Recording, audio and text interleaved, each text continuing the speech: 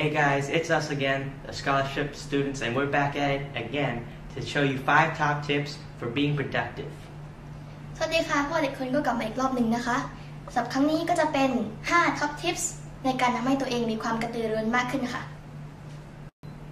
And the first way to do that is to not procrastinate. Don't do things that are unproductive and be aware of yourself of what is productive in what you're doing. If it's not, then don't do it.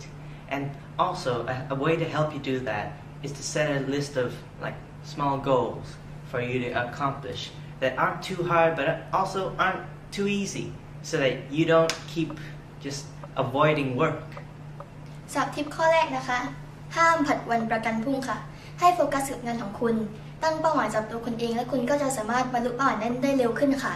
และคุณก็จะไม่เสียใจในภายหลังแล้วก็สามารถสร้างความเชื่อมั่นในตัวเองให้มากขึ้นค่ะ And the second way to do this is to make a reasonable to-do list that's not overwhelming and will cause you to be afraid of it and make you not be able to achieve anything and not do anything for a while because you're too afraid to do it, and not too easy that when you actually do it you don't achieve anything and you won't improve yourself very much. And also when you're making this to-do list, don't forget that it's better to make it easier than to make it harder, because if it's harder then when you don't do anything you'll just accomplish nothing, and if it's too easy and it's fine, you actually accomplish something. สำหรับทิปข้อที่2นะคะก็คือการสร้าง to-do list ที่มีความสมเหตุสมผลค่ะก็คือคุณจะต้องสร้าง to-do list ที่ไม่คอมเพล็กซ์เกินไปไม่ซับซ้อนมากเกินไปแล้วก็คุณต้องห้ามหักของตัวเองมากเกินไปค่ะการสร้าง to-do list นี้ก็จะทำให้คุณสามารถเรียงกับความสำคัญของงานของคุณได้ค่ะและสามารถติดตามงานที่คุณทำได้ค่ะAnd the third way is to take a break every now and then after you've had a long time of working, because your brain might lose all its glucose and you won't be able to be productive for quite a long time. So always take a break, maybe do whatever you want to do, maybe do a hobby or something that you like to do so that you can be productive in the future.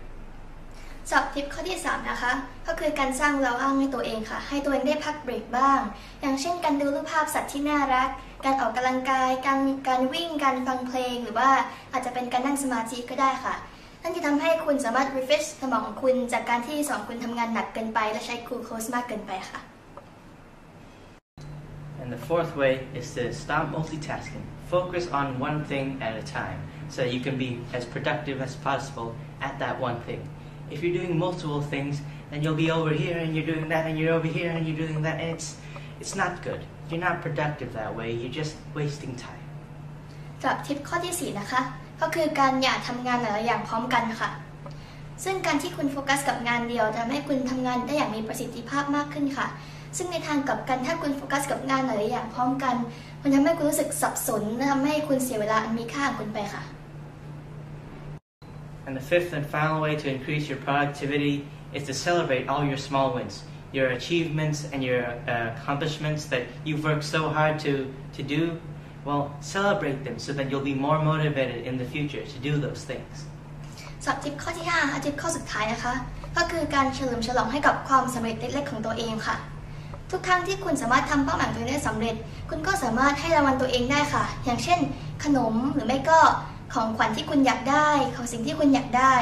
และก็รู้สึกดีกับตัวเองค่ะมันจะ